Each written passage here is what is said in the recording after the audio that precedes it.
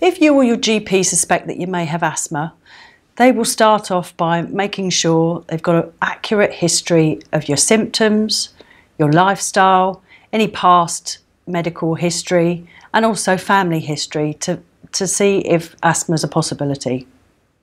To help with diagnosing asthma, it's important to do some tests to find out exactly how well your lungs are working and to be able to identify whether they're inflamed, which is a key aspect of asthma.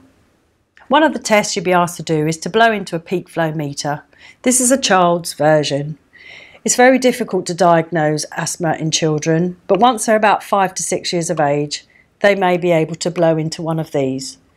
Blowing into one of these will give us a reading of how fast you can blow your air out. You may be asked to take this home with you and to record peak flow readings over several times a day to get a variation, and that will help the doctor actually diagnose whether you've got asthma or not. You'll also be asked to do a spirometry test.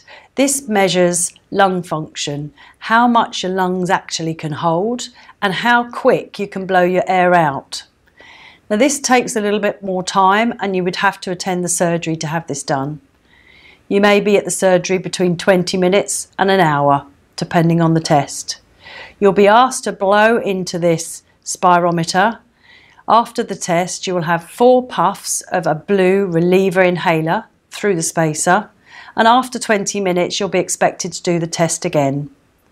And these results will show us, compared with your age and your height, whether they are normal or less than predicted.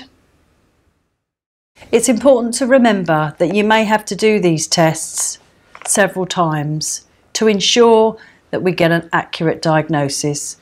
Asthma can vary day to day, week to week, month to month. So you may get an abnormal test one day and it may be normal another.